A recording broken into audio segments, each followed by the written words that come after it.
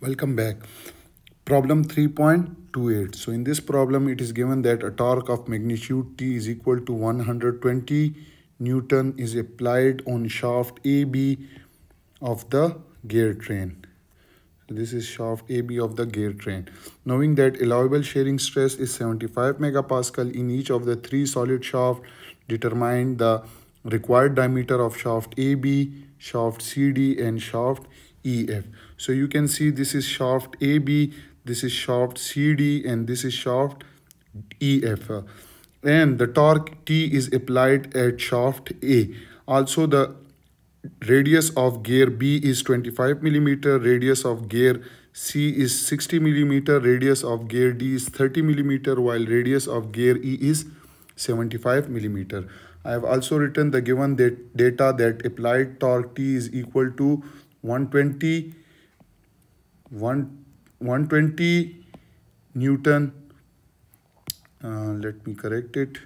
Applied torque is 120. This is 120 Newton into meter.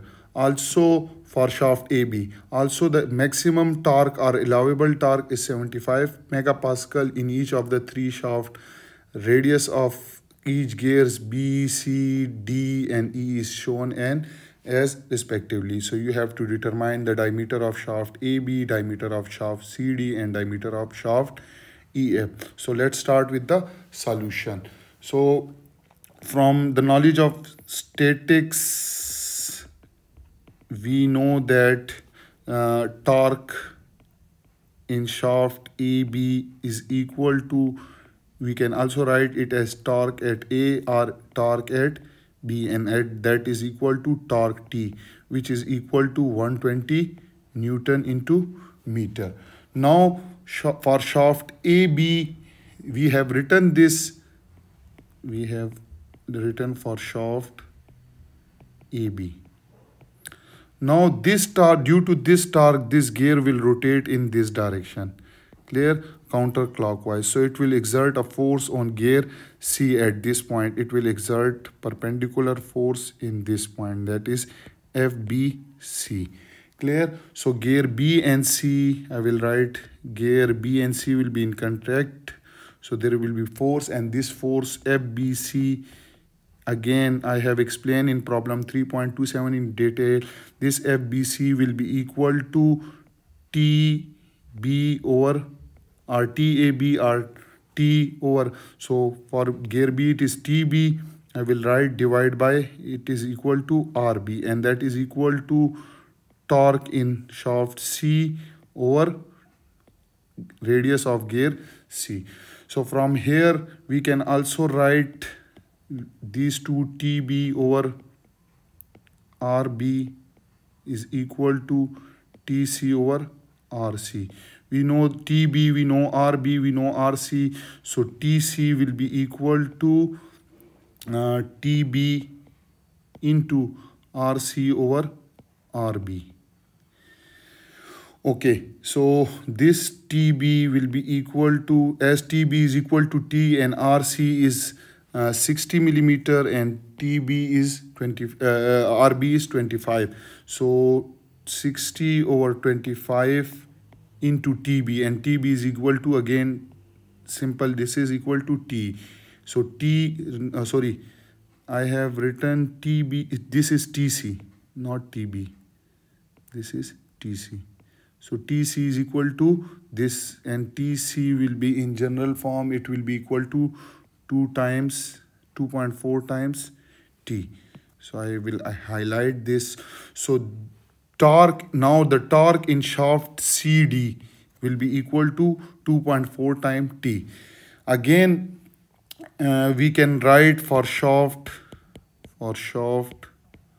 CD, we can write TC is equal to TD is equal to TCD, and that is equal to 2.4 times T. Now due to this torque, this shaft will rotate. If this is, so it will rotate like this. So again, this gear D and E are in contact, so definitely there will be a force in this direction. Clear? And this force will be equal to FD E. And we will write this for gear D and E. So gear D and E, gear D and E are in contact. So this force FDE, this force FDE,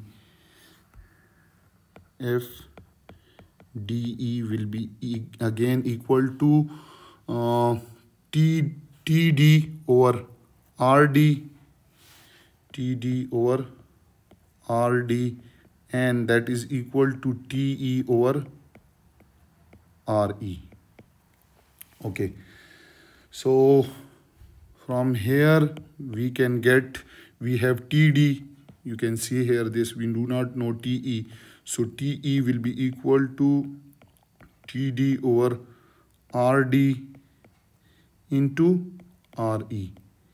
Now you can put the value, TD is 2.4 times T, and RE is, again RE is 75 and RD is 30.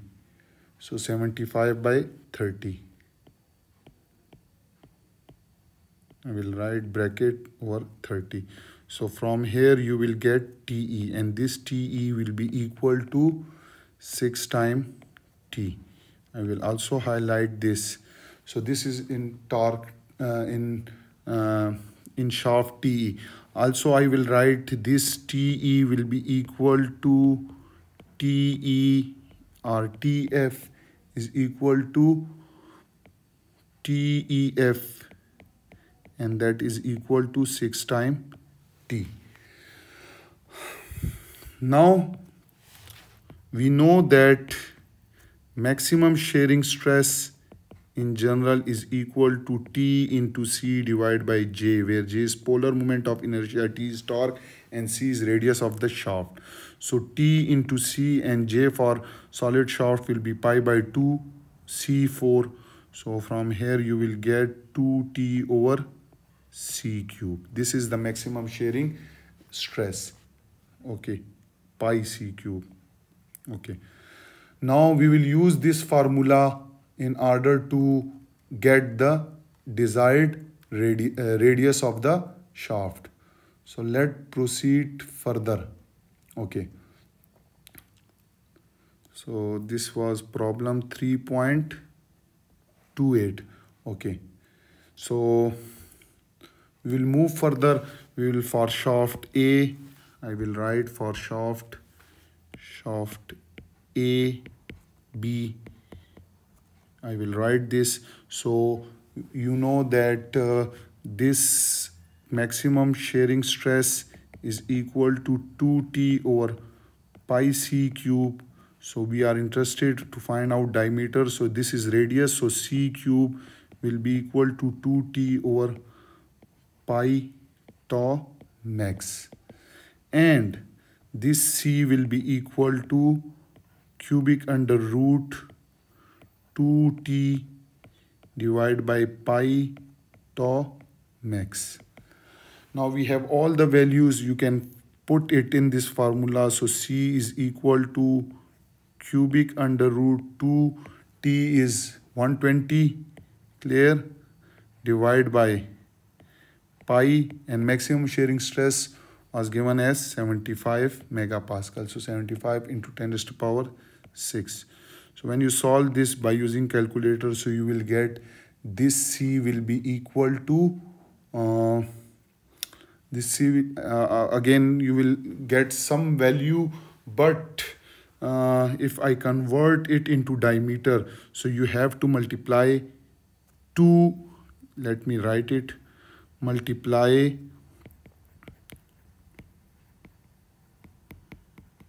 both sides by 2, we get 2C will be equal to 2 multiplied by cubic under root 2 into 120 divided by pi into 75 into 10 raised to power 6. So 2C is equal to diameter of shaft AB, and when you calculate it, this comes out to be 20.1 into 10 raised to power minus 3 millimeter. meter. So DAB is equal to, in term of millimeter, it will be 20.1 millimeter. So this is the answer of our first part. In second part, it's been asked to find the diameter of shaft CD. So again, we know that this is the general formula. C is equal to cubic under the root 2 into T divided by pi into T max. Now we will multiply two on both sides. So if I multiply it by 2, so 2 multiplied by 2. So this will be equal to diameter of CD, and that will be equal to 2 multiplied by cubic under root 2 multiplied by T for shaft CD is equal to 2.4 T. You can see it over here. So I will put 2.4 times T, and T is 120, clear, divide by pi, and tau max is again, that is 75 given for all three shafts. So when you calculate it, you will get TCD will be equal to 26.9 into 10 raised to power minus 3 meter, or TDCD is 26.9 millimeter. So this is the answer of our second part.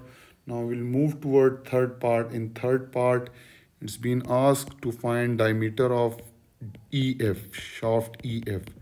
So again, I will write directly that diameter of shaft EF is equal to 2 multiplied by cubic under root 2 into T divided by pi into tau max. Now we'll put the value. So 2 multiplied by cubic under root 2, and T for EF is this 60. So I will put the value of 60. So 6 and T is 120 divided by pi into 75 into 10 raised to power 6.